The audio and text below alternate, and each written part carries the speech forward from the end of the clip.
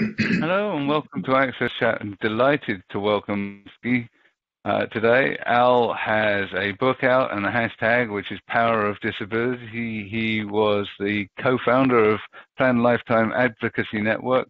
So Al, welcome to the show. Can you tell us a little bit about your background, how you came to work in the space, and how Deborah describes you as someone that is separated from her at birth? Well, thanks for having me on. And where I am, you got me up earlier than usual, so maybe I'll have a good day.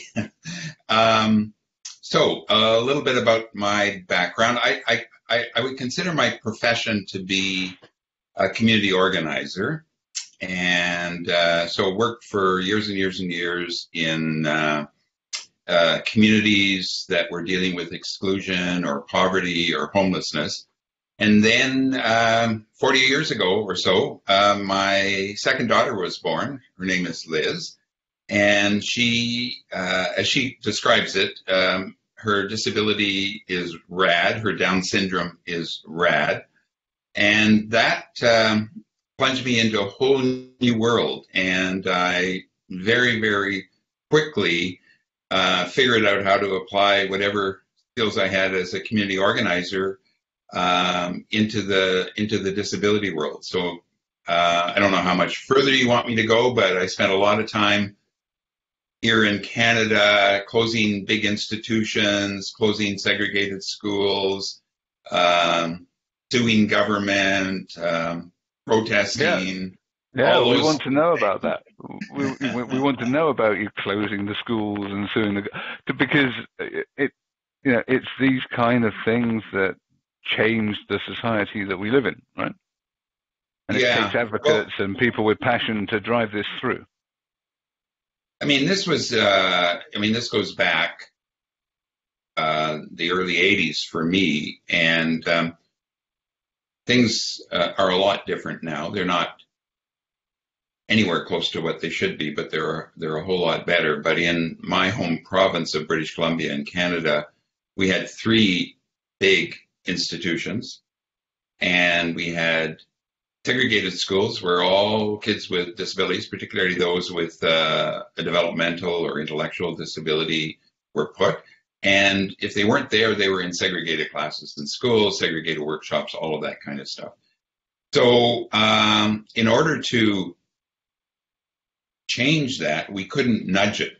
We had to become protesters. And so I became the executive director of a pretty middle class organization, and we turned ourselves into a pretty effective activist organization and blocked roads and did all those other things that I mentioned, and got all those things closed. But and the big but, and maybe this is where it unites me with Deborah, is that old habits die hard, and habits reveal or betray attitudes and beliefs and values about disabled people that don't go away just because people are living in the community now. And that's been a lifelong preoccupation with me, is how do you deal with what I like to call the cultural determinants of change, that they drag anchor on all the advances. And that's where we are today. It's one of the reasons I wrote my book, and I think it's what compels, Deborah to do what she does, and why we instantly recognize each other. I agree, Al. I agree. And I remember when the doctors told us that Sarah had Down syndrome, we weren't told at birth, which is unusual. You're usually told before you give birth or right at birth. And we were not told until Sarah was 4 months old. And so we already knew this baby. And when we were told, it was such a tragedy. And then I start looking around for data, and everything is so dark and gloomy, and the predictions for this little baby's life, and I just didn't even understand, why is her life a tragedy? It's not. And you and I was blessed to have you on my show, Human Potential at Work, and we talked a little bit about this, but I remember wanting to be a champion for my children, obviously, and certainly for my daughter born with Down syndrome, but I also wanted to give back to the community. This is my community. But I will tell you, I got a chilly reception coming into the field because I was a parent. And I Hmm. thought, well, but what? But shouldn't I? My goodness, if parents aren't allies, Hmm. now I turn out to also be an individual with disabilities, like most human beings, and Hmm. turns out that my husband is aged into a very, very serious disability. I didn't even realize. I remember when my daughter, when they told me she had Down syndrome, and I blurted out, something very intelligent. Well, I'm not telling my mom, just because my mother, who is deceased, and I love my mother so much, but my mother had borderline personality disorder. And when I did tell my mom asked me if I took drugs during my pregnancy, which, Hmm. just for anybody that's curious, no, didn't take drugs. And by the way, taking drugs during your pregnancy doesn't cause Down syndrome. We don't know as a society what causes Down syndrome, but I still believe my daughter's life is not a tragedy. I believe your daughter's life is not a tragedy.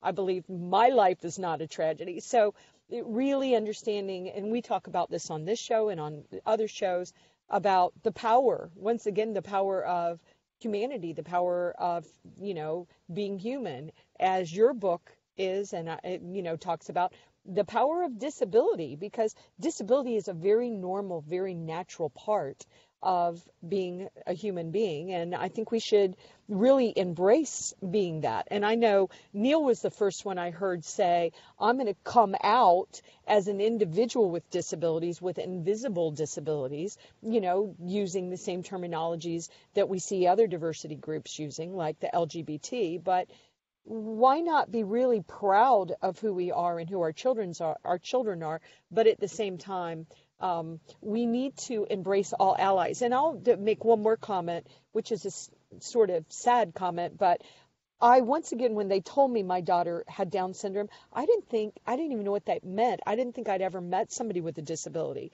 What I didn't realize, that I was surrounded by it, and I also myself have an invisible disability. But I found out later, my great grandmother, she had epilepsy, and sadly, she had an epileptic fit, and she was beside the fireplace. She found the fireplace and burned to death. So I actually have quite a robust history of family members with disabilities. Now, does that mean something's wrong with my family line? I would absolutely say no. I think I have a diverse and beautiful family line. But Hmm. so Yeah. tell us more about your book, Al. Well, this last point you made around pride is, is what I see happening now around the world. And I'm just an observer of this among various groups of people who describe themselves as being disabled. And in fact, the younger generation doesn't even use the nomenclature person with a disability, which is what was drilled into my head. It's now disabled person for many people. But there's a pride and a confidence and a consciousness developing. And this consciousness is creating its own language, creating language to describe the experience of being a disabled person in the world, creating images and signals and symbols via artists with disabilities. And so there is I think, a blossoming, and we're about to enter what one reviewer of my book suggests is the golden age of disability. And it's not that it didn't exist before, i.e. the contributions of people with disabilities throughout history. In fact, I believe that if we wrote the history of the world and eliminated the contributions of people with disabilities, we would not recognize the world. That's how profound the impact has been. Big problem is that all of those contributions are either unrecognized or they've been attributed to other people. And so I wrote the book, to say, hey, world, wake up, to the authoritative voice and experience of people with disabilities in all aspects of life, in the areas of sexuality, in the areas of democracy and social justice, in the areas of science, in the areas of the arts, in the areas of, let's call it existential, in the areas of being human. What is the nature of being human? In all of those areas. If you're looking for advice, check out a source that's been ignored for too long and that contains a treasure chest of wisdom and experience and advice on every topic imaginable for you as a person, for your organization, or for society. So that's the book. Wow, that's such a powerful statement. I know that a lot of my coworkers in my company have disabilities. Well, over 85%, probably a little bit higher than that. And we're very proud of that. And one of my employees, one of my colleagues, is Lamondre Pugh, and Lamondre has a physical disability. And I said to him a couple of times, and I understood how I meant this. I said, I don't even see your disability. I don't see Rosemary's disability. And I meant it very authentically in that I see him as a complex human being. I don't just see the disability, but he has done this moment of impact that will be out in a couple of weeks that said, but I don't want you not to see my disability because that's part of who I am. Absolutely. And I love how the younger generations are really owning who they are. And I would ask a question of Neil, because I know that Neil has a couple of, complex disabilities himself, and I'm curious from his perspective. And he talks often about his walk on the show, but I'm not sure how much he's ever talked about how his parents helped Neil with this walk. And as you were talking, I was just curious about that aspect. As we talk about this, I just love the topic. Yeah, so I think my walk was very different in that I came under diagnosis late in life. So I went through childhood with supportive parents, but and innate knowledge that there was something about me that was different, and and that runs in the family, and so my mother was a scholarship student and a slow reader. So, but in that period of time, they weren't talking about dyslexia. My sister was, on the borderline with dyslexia. So it's there and in the background in my family, but because I was reasonably academic and sort of engaged at school,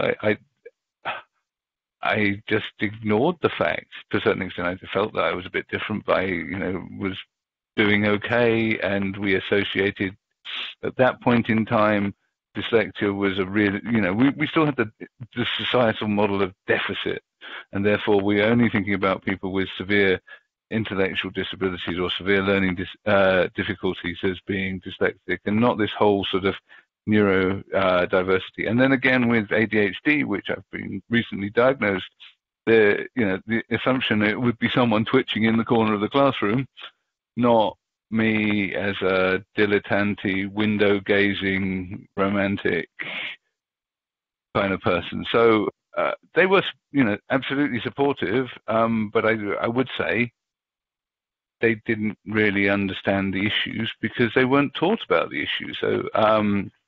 So I think the passion for me as someone that's not a parent is actually, I still have the same desire that both of you have, which is that this is the work that I'm doing is for society. I have a personal connection with it, and I'm doing it for society because I believe it to be the right thing to do, because there are lots of people out there that haven't been lucky like me to come from a white male, middle class, privileged background where I had good education, access to learning, and all of the support that I needed to be successful.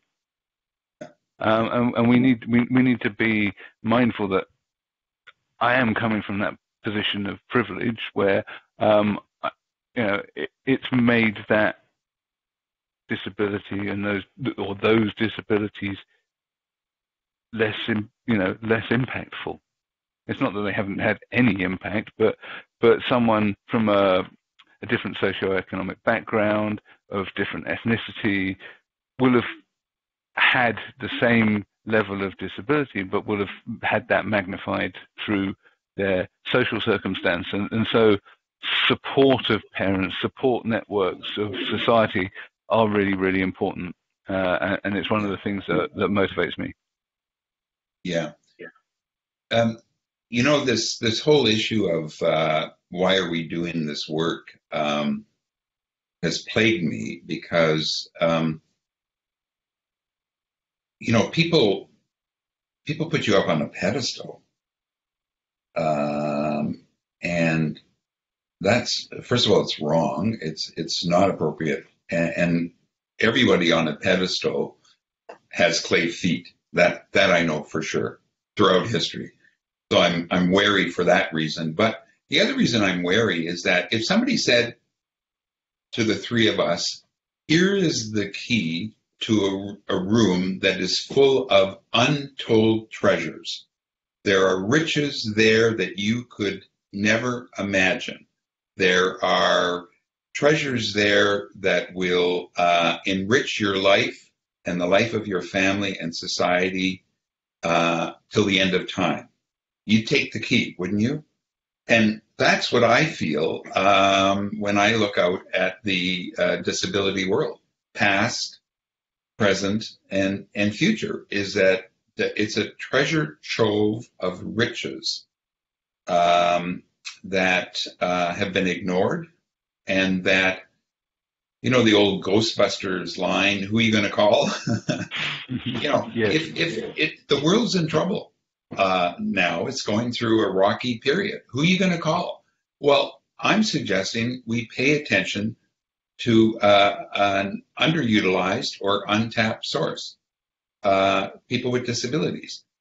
You got trouble in your organization with motivation, with morale, with getting new ideas on the table because things change so fastly.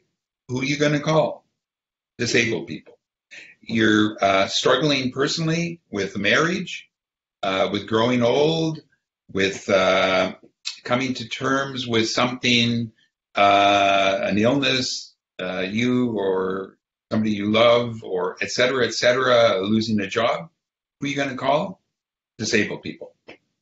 There's a lot of advice and experience and acumen and untold wealth that we have ignored for too long.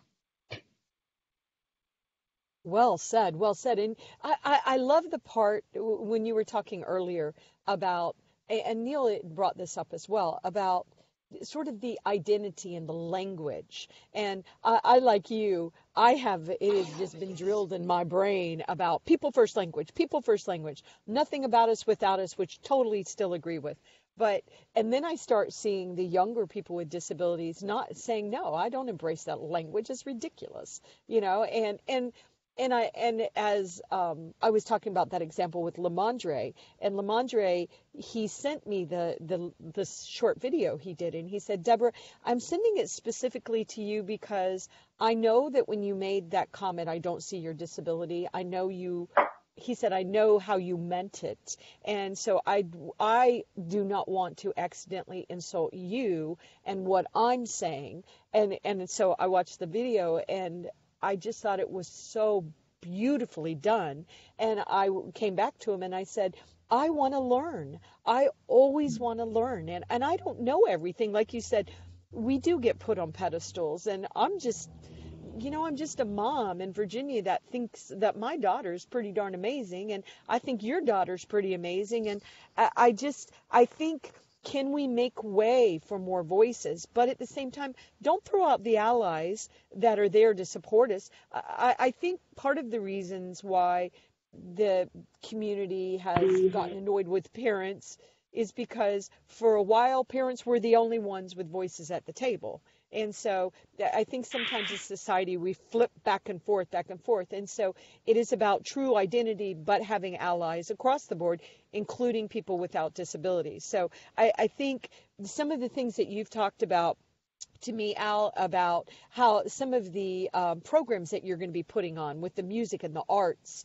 And we recently had the blind poet Dave Steele on, and his poetry is so beautiful and is really, really touching people's lives. But I think that there's a renaissance happening. There's something really beautiful and power. And the more we own who we are, like even I think Neil, sorry to compliment you, Neil, but I think Neil, the comments that he made earlier were so beautiful as he, thanked his parents and as he comes out and really owns who he is. And because he wasn't a bad student, nobody thought to, and I was sort of the same way. I wasn't a great student in school. I was always in trouble for talking. I know that's such a big surprise. And the teacher would say, next person that says one word, and I would giggle because I would get nervous and I would get in trouble. But really exploring who we are and what it means and bringing the community together. And I know you are good friends with Dr. Caroline Casey that we love. And by the way, we forgot to mention Antonio is coming home from London, so he had a delayed flight, so couldn't join us today. But he's hidden in the background. he's right. lurking at the back, but his connection's poor, so he's not wanting to disturb. But I'd like to interject a little bit before we move on, and I want to hear about the arts stuff that you're doing. But I think that this whole identity thing and language is interesting and fraught with difficulty for people around the world, because if we look at, from my perspective, in my role, I work for a multinational company, so I'm working with lots of different countries and different cultures, and the language that's used in different cultures varies too. So we go on to social media and we see young people, like Deborah saying, in the UK and in Canada and in North America saying, yeah, you know what, I'm an autistic person. I'm autistic, I'm disabled. Whereas in France, we still haven't got past handicapped. In Germany, they're still using that language too, and that's perfectly socially acceptable, even amongst some of my colleagues who have these disabilities. So understanding where you are, the context of who you're talking to also affects the way that the language you use. And sometimes when you're writing for the internet, you can't have that context, or you don't know. You're talking to a much wider audience. So sometimes I think we have to be, as a community, more understanding of the fact that there are all of these nuances, and we can have this kind of middle ground between person first, because I agree, we do want to address the person and not just see a condition, but you can say, I'm Neil. This is Neil, who is dyslexic. He has ADHD. You're affirming both things. So you're saying, yes, it's part of who I am. It's affecting my makeup, but it's not the totality. And I think I do think that is something that varies depending on the conditions. So different groups have different opinions on this. Yeah, that's very true. And the phrase I use to describe this is that a disability is both the nature of a person's disability is both no big deal and it's the real deal. And so we live in a world where it's either or, where things seem to be polarized. We need to be pigeonholed into one thing or the other. And what's being offered to us now, and what a great lesson. You see, I think this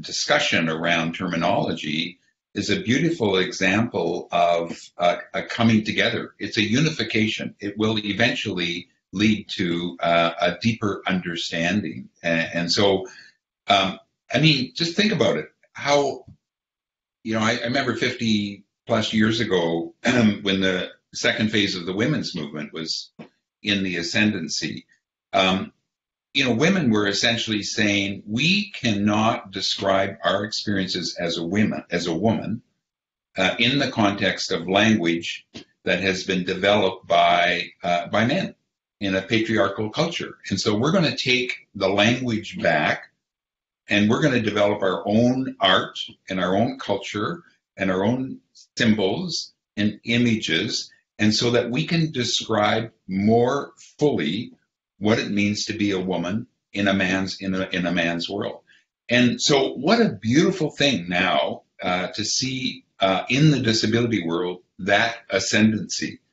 Hallelujah. And so, yeah, I mean, Neil, your fundamental point is stop, listen, pay attention to the language that people use, not only from country to country or culture to culture, but even within a culture. There are a range of opinions, and be as respectful as you possibly can in that regard. Because in doing so, we will learn to listen, and I think it will bring us closer together. So that's sort of the way. I mean, what a wonderful time to be in when this tumult is happening around language. I think it's a good signal. Well said. Well said. And so what do we do now? I mean, what are the next steps? I know you have, I love what you're doing with your book and the way you're telling the story and bringing the communities together. And I know that you're supportive of Dr. Caroline Casey's work, as we are also. And we believe in the power of disability. This is what we've been talking about for 5 years on AXSChat. So we obviously believe in it. Yeah. But what's next? How do we help? I mean, we're helping by having you on the show, and we'll be tagging Power of Disability. But you had even talked, as you explained, answer the question now. Also, I loved what you were doing with your book in supporting nonprofits and disability persons organizations around the world that want to use this data to help with their own cultures. So look. It won't be any surprise if anybody's looking at this through the video that I'm older, and so I'm trying to be useful by shining a light on what's happening out there, and trying to open as many doors as I can because of what ever privilege that I have, so that the folks who can tell the story in their own words do it. And so one of the things I'm doing is hosting. I don't like book launches, so we're hosting Power of Disability celebrations, and I envisage them as concerts in which musicians and singers and spoken word poets and dancers and storytellers from the world of disability come together to present a concert for their town or city. And there are ways to do that. So it's both not a disability event, as we were talking, and of course, a disability event. And so that's one of the things that I hope the book will do. I'm getting a lot of interest in using the book to tackle this thing that the three of us have been talking about, which is how slowly cultural attitudes change. And so you might have a commitment to diversity, or you might have a commitment to accessibility, but if you're not welcome, if you're not included, then we still have a long way to go. It just, so accessibility in that sense gets you in the door, and then what? And so a lot of people are saying, well, this book or these stories or these concerts or these these are potentially a way of helping employees in a government bureaucracy, in a company or corporation, or in society at large, to recognize what they may not have looked at before, what they may not have paid attention to before. So I don't know if that's answering your question or not, Deborah.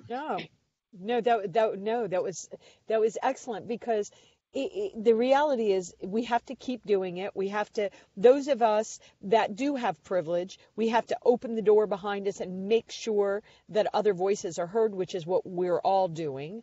And I know that something that you and I, Al, are very, very concerned about, as well as others, and I know Neil cares about this and Antonio does too, but, you know, the poverty when it comes to the community of people with disabilities. And so I know that's also something that you're hoping these efforts will address. And I know we're talking about ways we can work together, but, you know, that's one reason why we wanted to have you on AXSChat, because we want to know who in the world is making a difference and really trying to make the world work better for everyone. And I think that's one reason why your work is so powerful. Right. Thank you. Yeah, poverty is, you know, everything else that we talk about, but if you're poor and you're having to scrape by every day, every second, on top of getting yourself ready for a world in which it's not accessible, then you have no time or very little time to be creative and to make your contribution. So, yeah, we created a registered disability savings plan here in Canada and changed all the welfare rules to eliminate the limits on assets that you can have and also to eliminate clawback. And all that did, I mean, it's a good start, and about $4 billion in the collective deposits of registered disability savings plans.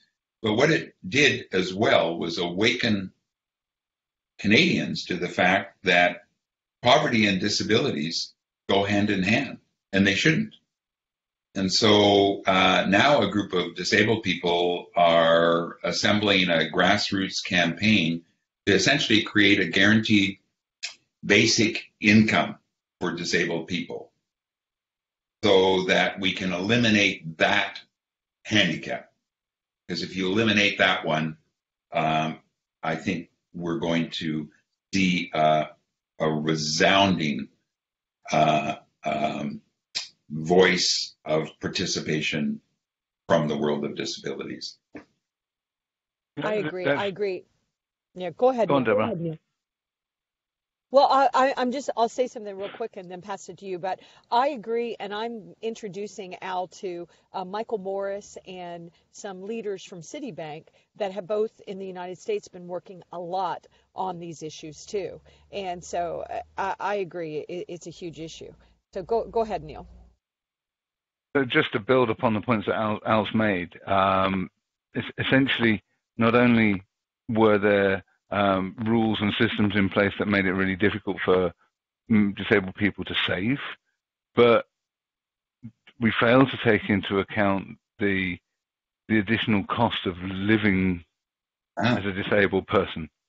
So you've got this double whammy. You've got the fact that just doing your day-to-day stuff is likely to cost more because maybe you can't access a website where stuff is cheaper, or you've got to pay for care, or you've got to go the long way around, or you've got cabs, or all of these things that you need just to be able to participate in life. Then you couple that with the fact that you're often penalized and can't have a certain amount of savings, or the benefits that you get to support you are cut. We need to be taking a holistic view of how we look at finances for disabled people to make sure that we're not unduly penalizing them, but doing what we encourage everyone else to do, which is to save. Yeah.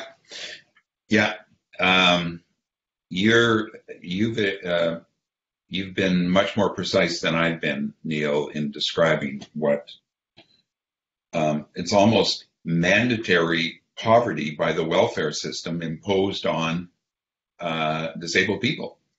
And my wife and I are going to be doing some work in Denmark in March, and they want to rethink their whole social welfare system And I think that's what we need to be doing. We need to eliminate welfare police. We need to look at all the subsidies that are supposed to go to disabled people, but they go to all kinds of other people under the guise of helping people with disabilities. And we need to make sure that that money from the state, from government, goes directly into the pockets and bank accounts of disabled people, and to let them make the decisions on what they need, not defined by anybody else, but by themselves. That is the fundamental reform of the welfare system that is required. And to me, it goes hand in glove with this ascendancy of pride and with nothing about us without us, et cetera, that is happening in the disability world. We must disentangle the money in the welfare system that society thinks is going toward the best interest of disabled people. We must disentangle it from that and get it directly to disabled people. I know Deborah will have heard me bang the drum about economics for a long time now, but essentially no economy does well. Oh, sorry, I'm doing the Trump thing here. No economy does well when we keep people in poverty. So by keeping people on low incomes, preventing them from earning and paying tax,